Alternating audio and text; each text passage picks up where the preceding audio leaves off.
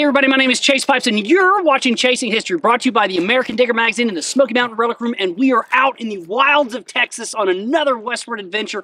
We're here in Shafter, Texas, down in the Big Bend country, literally right on the border, and we're here with Morris Carter. Morris, thank you so much for having us out here, man. Oh, you bet. My pleasure. So this is the silver capital of Texas. This is one of the greatest silver deposits of ore. Started around 1880. What kind of building do we have behind us? This here is the old jail of the town of Shafter, yes. Okay. So what kind of, how important was a jail to a small community down here on the border? Well, there were 6,000 people living in this little town and about 10 saloons. So they needed a jail really bad. Wow. So 10 saloons, a lot of people. That's crazy. What was life like living down here on the border? Very hot, very rough, hard work, very little pay. Very little pay. Yeah. Yeah. This town has got some really cool history, and what we want to do is we want to show you one of the neatest things we've seen at any historical site that we've ever seen, and it's a very, very, very Texas thing. So let's go check out this town's museum, and we'll show you guys how you can come out here and experience some of this ghost town. You ready? Yes, sir. Let's go.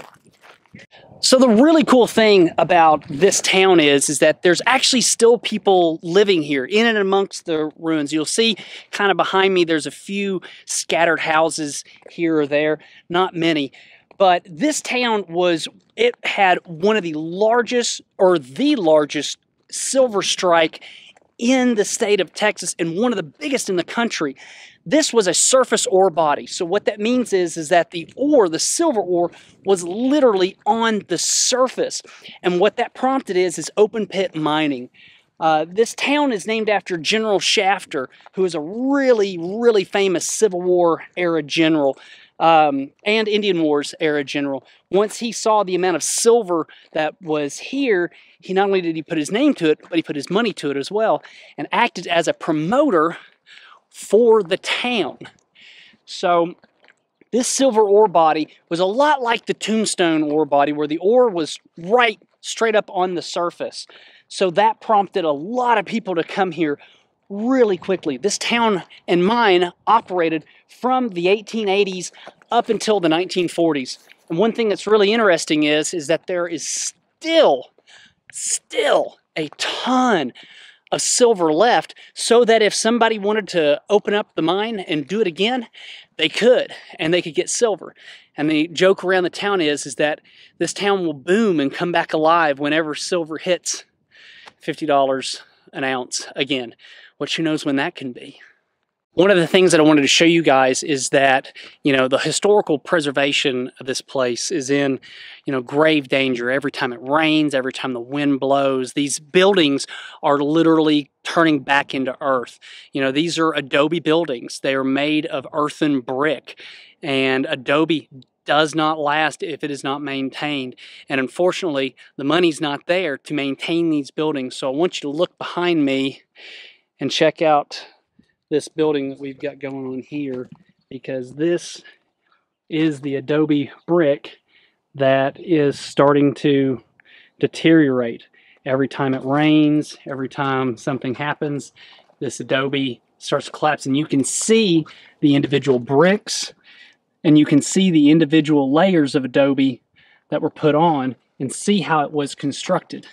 So the biggest thing that I want to try to get across to you guys is that when you come out and visit these sites, walk. Do not pick anything up. Do not collect anything. And most importantly, do not walk on and or touch the structures, because this adobe is in a very, very fragile state. So come out here and enjoy this site and other sites, but don't touch the adobe. Leave it alone. Leave it bare. Just do nothing but take pictures, and be grateful that you got to see this structure while walls were still standing before nature took it back.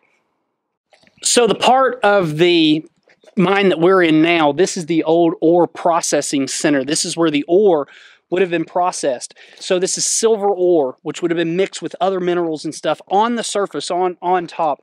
they would have broken that ore off, and they would have ground it and crushed it down and superheated it, adding chemicals to it and heat to, in a sense, get the silver out of it where it would have been shipped and mined off.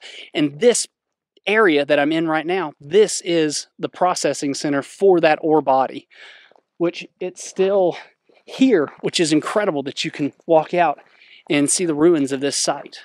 One of the neatest things about this town is that there are still a lot of people, well, not a lot, there's like 6 families that still live here that still call this place home. And they really care about their local history. So much so that they put together a really cool little museum. Now, you know, the people that live out west, especially down here in the Big Bend, you know, it's a really hard life living here. And so, you know, these people have to have jobs and they've got to take care of themselves in the modern world, but they still want to tell the history of their town, of their story, and what happened here in this area. So they've got a fantastic museum that is really cool. That is a kind of museum I've never seen before, and I think it will blow you away. And it is the most Texas type of museum that I've ever seen in my life, and you'll see what we're talking about here in a second.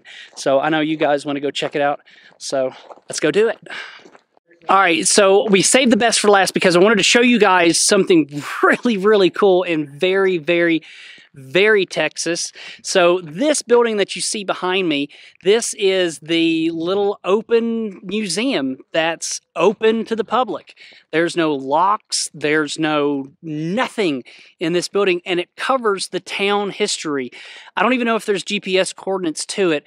We'll try to drop a pin or something so that you guys can find it, because this little museum is definitely worth visiting. As you can see, all behind me, there are all kinds of displays that go on and on and on that covers the area history. And what's even neater, is that each one opens up and tells a really cool story of the families that lived here and of the history of the town itself. I've never been into a place like this before. I mean, it is just one of the coolest things I've seen. And it covers, you know, everything that you would want to know about this town. So this display here, this is a really cool one. So this covers the history of the town, of the mine. And it talks about how Shafter was originally founded, how it came to be. There's a photograph of the original ore deposit. It's like 115 degrees. Of the original ore deposit that was here. Covers why people were here. There was a really famous Texas Ranger that lived here. So, yeah, but the neatest thing that I want to show you guys is, let me get the camera spin around, is this. So, if you come into town, you need to sign in the guest book. So here, we signed in right there, me and my son, a buddy that's with us, Andre, told where we were from, and a spot to leave donations. So we added $5, but there's donation money right here under a frickin' rock, and a family history book if you wanted to sit and to read about the Brooks family all through the Civil War. But, I mean, how cool is that? That's like the coolest thing I've ever seen. You know, you've got just, you know, hey, leave a donation, write your name down, and we'll do our best to try to use those proceeds to uptake of the place. So just something really cool. But I want to show you guys some of the displays. So we'll go through a couple of the displays and let you guys check them out. All right, so this is one of the first displays on Shafter history. You take it, you pull the pin, you open it up, and you get a display. And this one goes, Shafter has been called the richest acre of land in Texas, thanks to the Menina Grande, principal source of silver wealth that kept the Presidio Mining Company and its successor, the American Mining Company of Texas, operating for almost 60 years. It is located about 1.5 miles west of the town. In 1883, the Mina Grande ore body was discovered. It was largely an open pit mining mining pit, one of the richest bodies of silver ore in history, laying just underneath the surface of the ground. The first mining process under the Presidio Mining Company was the Menina Grande open cut, which is what you see right here. This is the Menina Grande open pit cut. The company was formed in 1883 by John Spencer, who was the founder, and General Shafter, who was the promoter, famous Civil War fame. They were both later to become stakeholders in the company. The mine was closed in 1942 for various reasons, but still large deposits of silver ore are still under the ground of Shafter. And as the legend goes, if the price of silver is ever right, or will get high enough, they will resume mining here. One of the most famous people that you had at Shafter was a really famous Texas Ranger, this guy here, Robert E. Speed. Robert E. Speed was in charge of this whole part of the Big Bend territory back in the teens and 20s and 30s. And if you can imagine being a Texas Ranger on horse trying to guard, the largest silver ore deposit, one of in North America, and guard this town and the payroll and everything, he really had a heck of a job ahead of him. Texas Rangers played a very important role in helping to keep peace during the 1916 to 1920 Mexican border trouble. During this time, Texas Ranger Robert E. Speed was sent from Waco to serve in the Big Bend area. The Rangers that came were very well trained and dedicated to upholding the law, as this later proved to be true. Bob Speed served for many years as a ranger and then went out on to be deputy sheriff for many years in Presidio County. Located in Shafter, he was deputy sheriff and also worked for the American Metal Company, taking care of their mine and property. One of his main duties was to bring the payroll from Marfa twice a month, which was very heavily armed, as you would expect for a payroll train. Known as a good lawman, he was never challenged, and rightly so. During the Depression, when the mine shut down, he had the sole responsibility to take care of all the company's properties and holdings, and to take care of them he did, for there was no trouble for the company to start back up after the Depression. As all dedicated and brave law enforcement officers, they make a lot of friends, but also make a lot of enemies, especially those enemies who do not like to live by the law. The character and courage of this officer made some people both fear him and hate him. It was destined that this man would not live out a normal life, but to be shot in the back by some coward. It is unbelievable that this man, who had faced so much danger and excitement all of his life, would die from a bullet in the back, killed in Shafter, January 1, 1940, at the age of 63. He is buried in the Brooks Family Cemetery in Shafter. This is another one of the layouts that they show here of the town.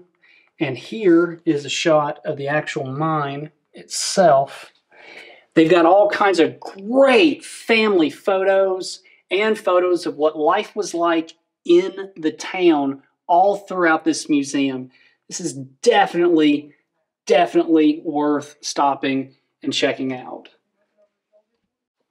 This collection is brought to you by this gentleman right here, World War II vet, Robert J. Speed, George E. Speed, son of Robert E. Speed and Ida Brooks Speed, George's wife, Lucinda Spratt Speed, and son Robert.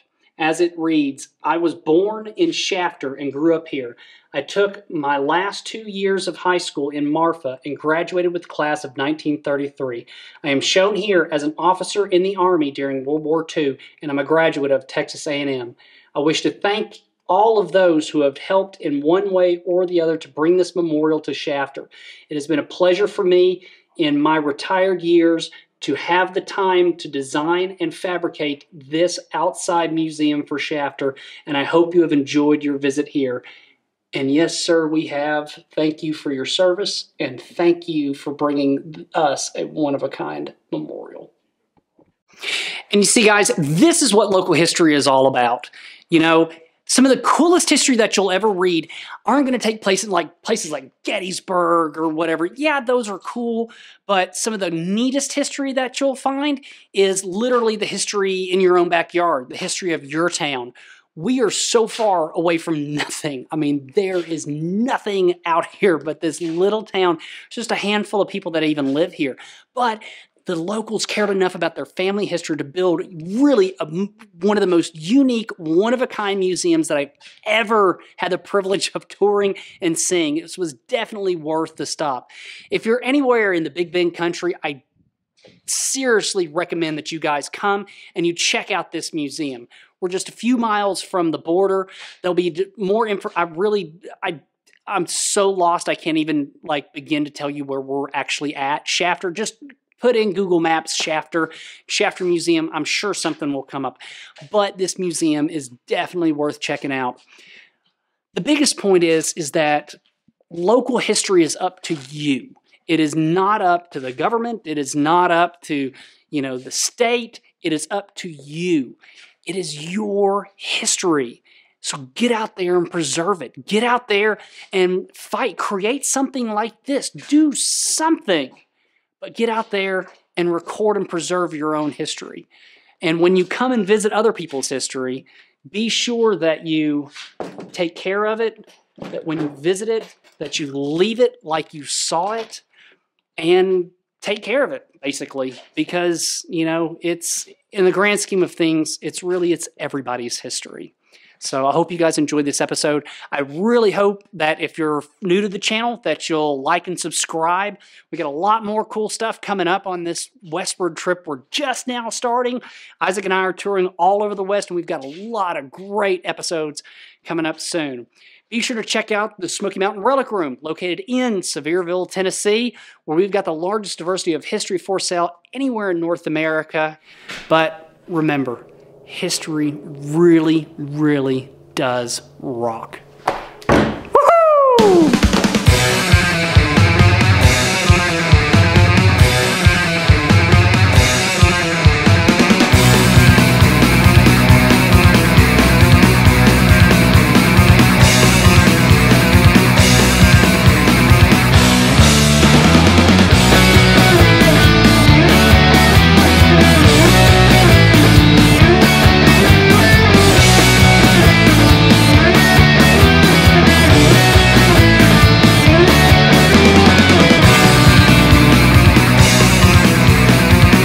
The terrible thing about coming out and filming in places like this is lack of restrooms. Andre, what do? You gonna get snake bit doing that?